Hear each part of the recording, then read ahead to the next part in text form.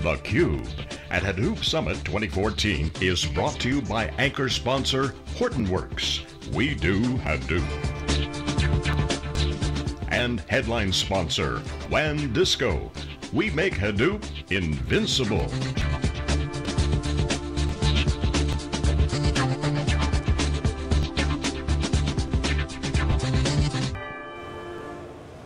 Welcome back to theCUBE. We're live here at Hadoop Summit in San Jose. I'm Jeff Kelly with Wikibon.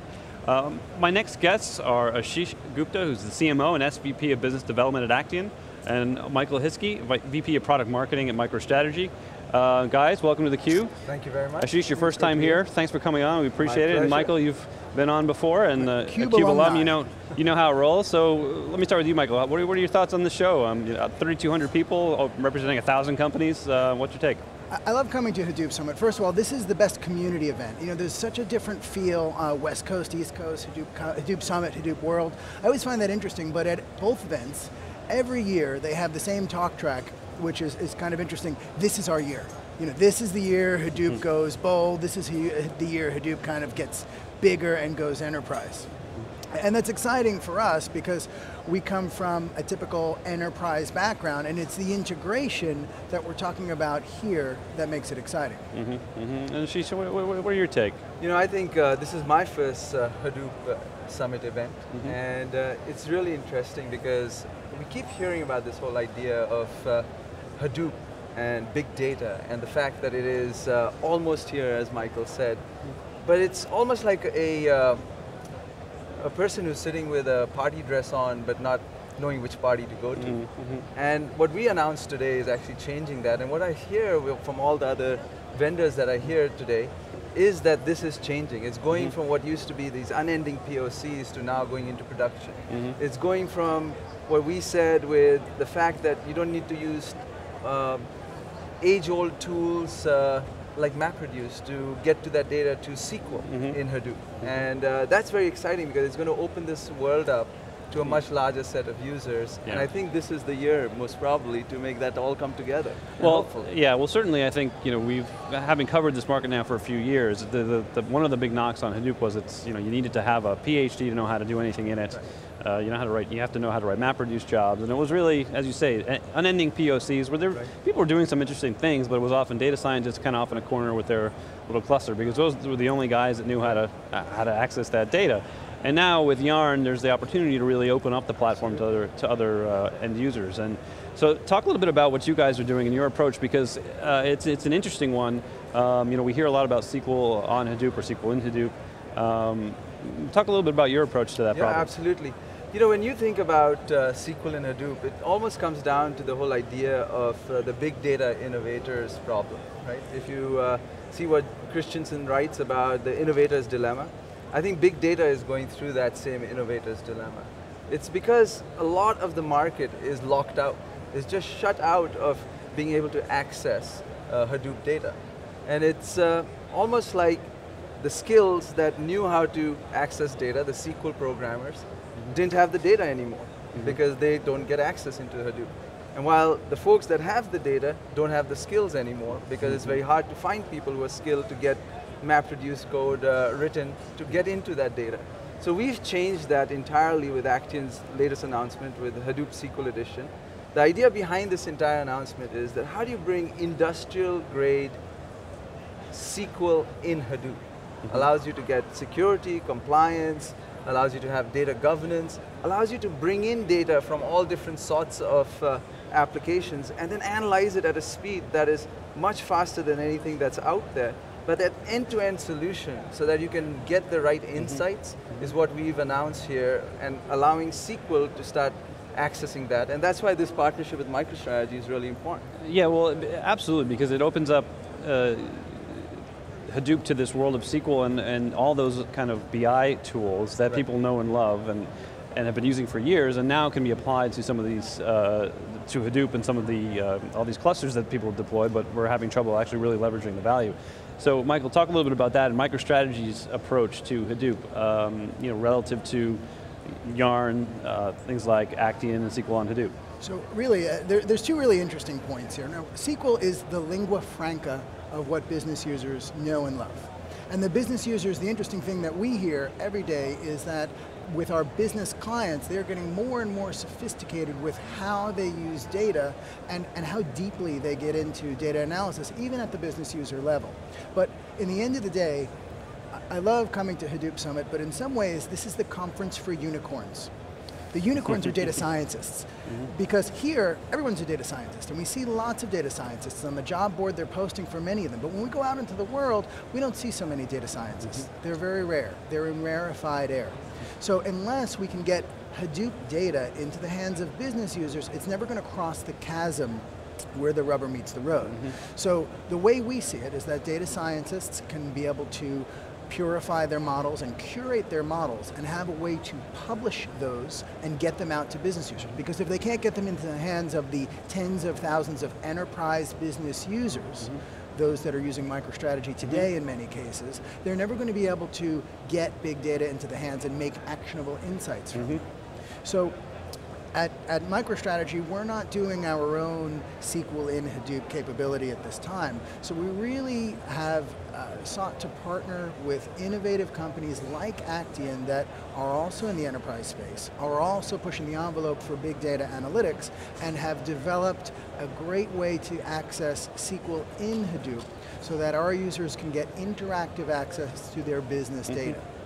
So talk a little bit about the impact of bringing Hadoop into your ecosystem might have on how end users are using BI. So is there an impact? If you're using BI tools to look at structured data, maybe you've got a dashboard, and you're looking at a cut of the data that you're familiar with. With Hadoop, there's all sorts of different data sources in there. How does that apply? How do you apply that, or how do you leverage Hadoop with a BI tool? Obviously, you've got to be able to connect it through things like SQL, but are there other things you need to do to make it more appropriate for this new environment with all different types of data sources? It's really an excellent question. The important thing is that for business users, they don't really want to know where the data sits, and they shouldn't have to know that. I talk with clients every day, and clients tell me quite often that the to-be data system of record will be Hadoop. Maybe that's not tomorrow, maybe it's not the next day, but eventually all the data will live in Hadoop. In that environment, they need to be able to have interactive access on it. Now, today they want to be able to access Hadoop data alongside conventional data warehouse database data, so the data can reside wherever it lives today. In a big data world, the last thing you want to do is start moving data around between platforms. But by separating out or abstracting that layer so that the business users using MicroStrategy can interact with the data in real time, and the IT department can decide where and how the data is persisted, really separates the two in such a way that it benefits both entities, so that the IT department can dynamically orchestrate and provision data how it makes sense in the most economic platform possible, and business users can interact with data using SQL in the tools that they know and love, because changing a business user's application is harder than changing his relation. It certainly is. So Ashish, let's dig into some of the use cases. So you've got customers across industries. What are you seeing out there when it really gets down to, well, I was asked earlier in a panel I was sitting on, like, how do you recommend going about, if you're advising an end user organization to start evaluating things? And I say, well, the best thing to do from my perspective is ask the vendor for some customers, some references that meet some of your requirements, and if the vendor can't do that, I'd be concerned. Now I know you guys have lots of customers. Absolutely. And give us some color. What are they doing with the new capabilities you're building? It's really fun to talk about customer use cases. This particular one just steps out right on top of everything else. One of our customers, a telco customer, was using CRM information to predict where that churn would happen. It was a mobile operator. And they had about a 1.1% churn rate, not too high, but when you look at it over 30 million users, it's $160 million a year to reacquire those customers that churn. So they looked towards us and they said, look, CRM is a backward-looking database. How about we use some of our customer log data, some of our network log data, but all that sits in Hadoop. How do we get access to it? How does the marketing guy who's used to using CRM get access to that Hadoop data? And we solved that problem for them. Not only did we bring in customer log data, we also brought in network log data. So when that call dropped with the geospatial location of that person added to it the social media intakes and outputs that that customer was doing, and we allowed them to go from a 5% recognition to almost an 80% recognition of who's going to churn. They actually found 80 out of 100 needles in the haystack because they got more data sources. They were able to iterate that much faster, and they were able to get the accurate, timely results, or the insights, as you said, so that they could save that customer. Now that is a beautiful use case. I mean, that's, yeah, they went from 5% accuracy in terms of predicting who's going to churn to 80%. I mean, that's, if you think about, and if you apply that to the numbers you mentioned, you know, $160 million to reacquire those customers, and you apply that, and you can do the math, it's not insignificant amount of money. That's exactly right. What about some other industries? Do you have, you know, there's retail, finance, what other things are you seeing out there? You know, the Actian analytics platform is available to just about as a Lego plate to everybody. And specifically in various verticals like healthcare, finance, in retail, what we found is that if you can get to the timely insight in the right time, the next best offer. We work with Home Depot, and Home Depot actually uses what used to be a 3 months worth of data and sampling based on these old systems that just couldn't handle that data, to now with us using 3 years worth of that data. So discovery analytics across a huge amount of information, inserting in weather information to say this person is going to need a sump pump because there's a storm coming, and give that next best offer. The Actian analytics platform allows them to do that. In addition to that, in the financial services industry, how do you reduce the number of false positives on a fraudulent credit card announcement? And that's an important balance, because you don't want to upset your customers, but you obviously want to prevent fraud. So how are you helping them do that? So what they do is they utilize information that they collect in terms of where the person is, where that cell phone is for that person. Using the cell phone to call your home suggests that you're very close geospatially to where your credit card is, so you can reduce that, that false positive. The challenge though is, how do you analyze it, and how do you look at all that data in a timely manner? And our platform enables them to do that. It takes all these data inputs, analyzes it super fast, just like we're doing with SQL in Hadoop, the announcement we're just making. We're about 30 times faster than Cloudera's Impala. Now, is it important to be fast? It's important because you want to be asking the questions, getting the answers, and asking more questions based on that, so that you don't have false positives, so that you don't give an ad that's not specific to the segment of that one user that's coming in, and you don't have that customer churn. And that's our focus at Actian as a company, is how do we get those insights, those signals from all this noise of data? Well, that's I mean, that's a challenge, is the speed from the perspective of, you know, time to insight. From the time you make the decision to invest in the technology and the approach, to the time you actually can build and deploy an application that's actually going to answer a question. You know, if you're trying to build something from scratch, you're trying to pull together different pieces of the Apache Hadoop ecosystem, can be a challenge. I mean, you need some smart people, and it's going to take some budget and time.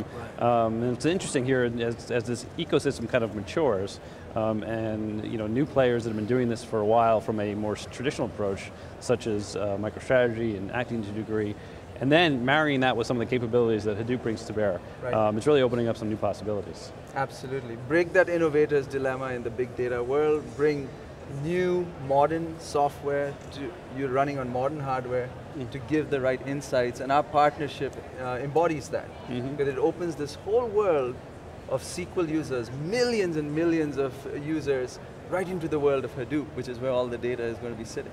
And it's where they're going to get new insights that are going to move their business forward. And that's really what it's all about at the end of the day. I mean, we talk a lot about the technology and the different components, and it's, but those are critical, but they're critical enablers. It's ultimately about delivering the value. So that's exactly right. Well guys, Ashish, Michael, thanks so much for coming on, I appreciate it. Great to have you on theCUBE for the first time, and we'll have you back many times, I'm sure. I look forward to it. Thanks again. Please stay tuned, we'll be right back with our next guest.